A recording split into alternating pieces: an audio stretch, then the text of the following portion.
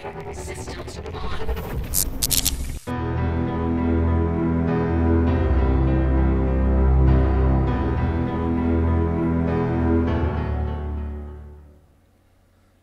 Hello everyone, and welcome to another episode of Leadnap Gaming.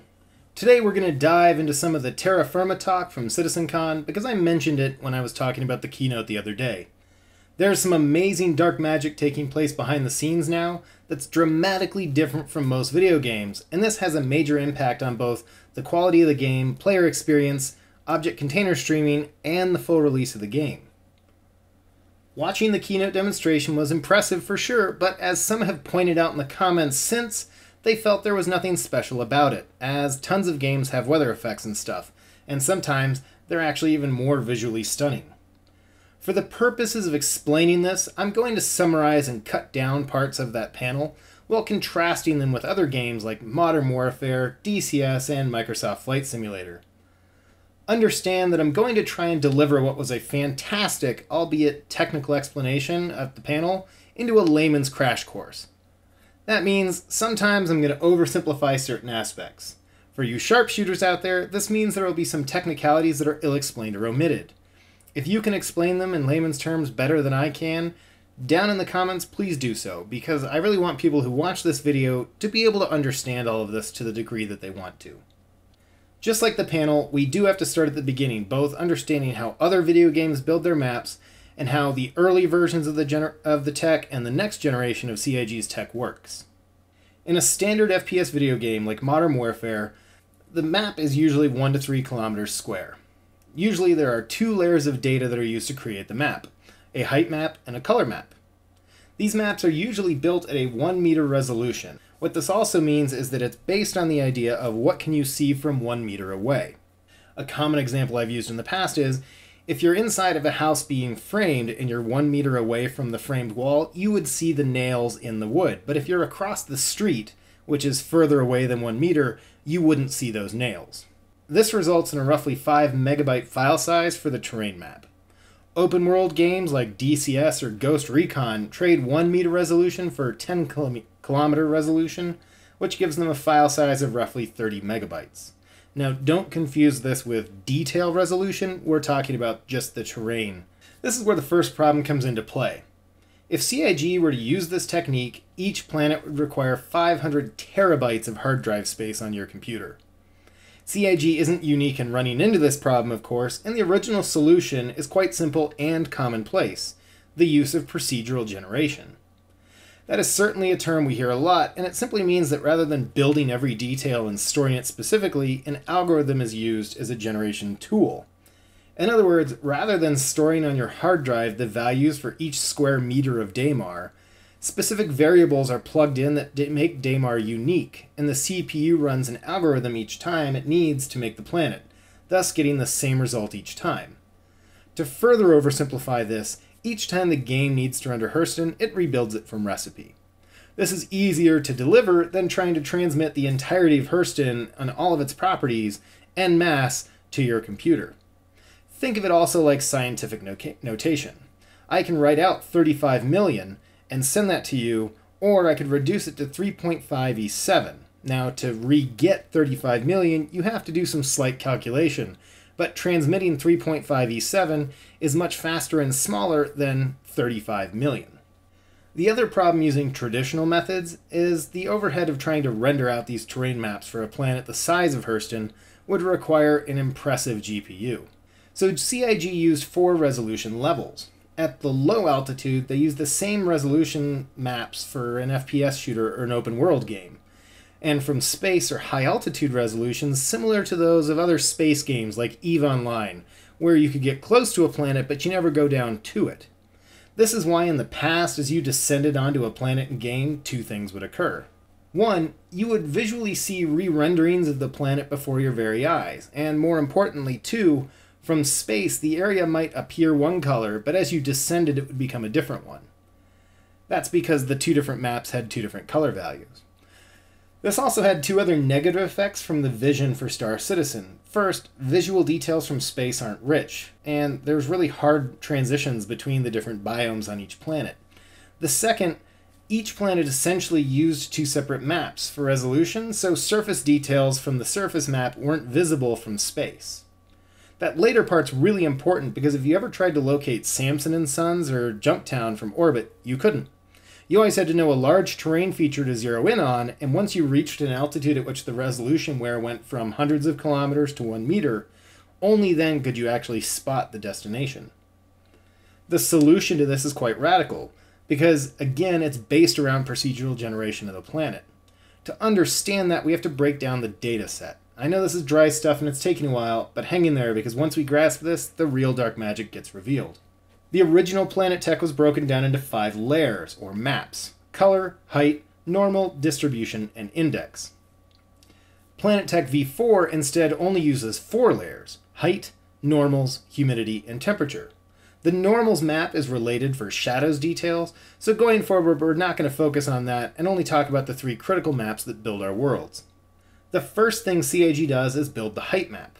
The new layers are the most important: temperature and humidity. Essentially, just like the real world, they use how water acts to fill out the algorithm for procedural generation.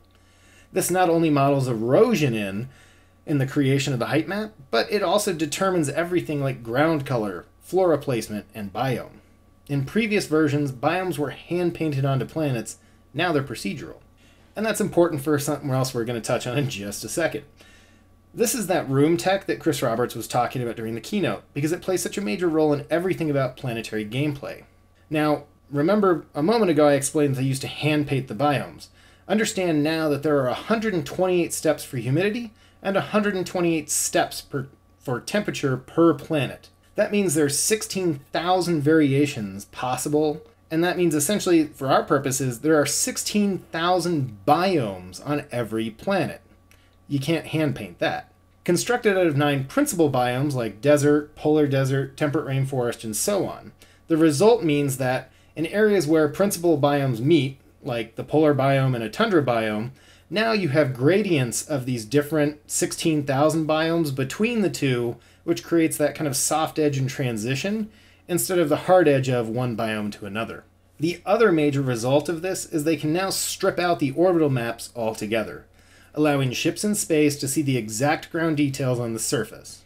In other terms, as you descend on Samson and Sons, you can find it from space and see it the whole way down. The panel went into a ton of detail on this, but I want to diverge here and get into the meat and potatoes for our purposes. I'm going to put the link to Noobifier's recording of the panel down in the description below if you want to watch it in full, and there's a lot of really good stuff in there that I have not talked about here.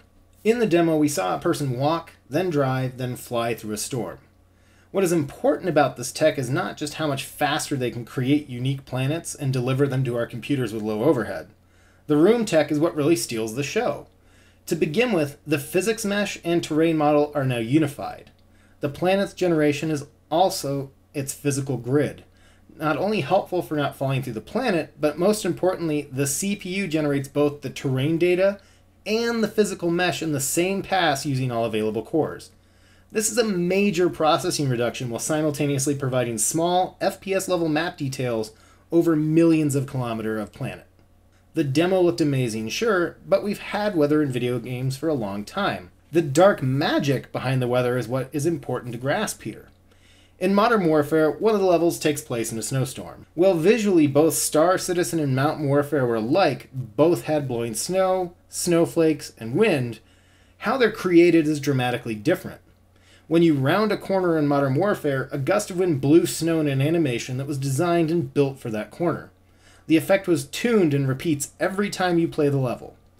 Even semi-procedural animations like the clouds obscuring the mountains temporarily in the background are just that, an animation. This is not what took place when we watched the demo at CitizenCon's keynote. The player was walking along terrain effectively in a room. This room or area had specific humidity and temperature properties, which, when calculated, spit out visible animations from the storm.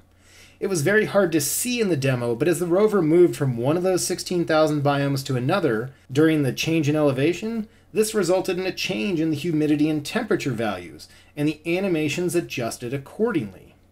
So using our example from above, when the player rounded the corner and the wind was stronger and the snow grew thicker and the fog intensified, This wasn't programmed like the level in Modern Warfare. Rather, it was simulated. In other terms, when you play the snow level in Modern Warfare, it's programmed. The different animations were positioned on the map by programmers. CIG has instead built a simulation. The storm is rendered from data on the terrain model.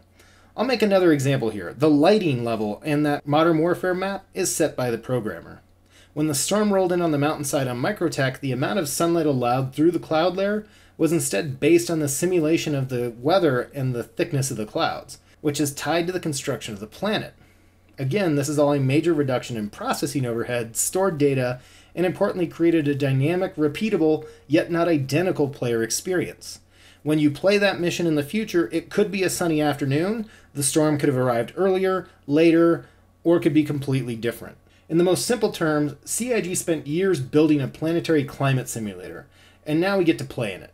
The result is important for 3 reasons. First, in a matter of months, they can build whole systems with a rich variety of individual planets and biomes. Second, the visuals are stunning and lifelike, while generating whole layers of gameplay loop, like armor needs and vehicle constraints. Third, the hardware overhead and bandwidth requirements to have such detail are vastly minimized. Now, the demonstration used a fixed wind model to generate the weather pattern for the show. Needed both to ensure that we actually saw the tech demonstrated. After all, if when they played it through at CitizenCon and it turned out to be a sunny afternoon, the demo would have been rather dull. Also, the weather tech is still being refined for dynamic weather. Now, yes, games like DCS have a dynamic weather model, but these are both hand-programmed for the constraints. For example, in DCS I can set wind speed direction at different altitudes, right? Or I can let it auto-populate that data. But that model's not tied to the terrain model. On both sides of a mountain face, for example, the wind is going to be the same. That's not the same in Star Citizen, though. In Microsoft Flight Simulator, there is also a dynamic weather model, which is much closer to what the room tech and what CIG has. And it does interact somewhat with the terrain, we're told, but it's not built together in the same pass, since the terrain model is a replication from Google Earth. Again, folks, this is a rough summary and explanation of the tech, and I know it was long and dry in spots, but for me, this is what really stole the show. We know Pyro's being added to the game, and the truth is, this time next year, we could very well have more than even 2 systems. Even if the cities aren't fully developed for them, having multiple systems and being able to generate them pushes us much closer to that 100-system promise we were given in the beginning. Furthermore, snow, ice, sand, and other effects are all tied to this model, which includes how the planetary flight model acts as well. Let me know in the comments below if you want me to break down more of the panels like this one, and do feel free to explain out anything I oversimplified. Thank you all for watching, and as always, don't forget to hit like and subscribe, and I will catch you all next time.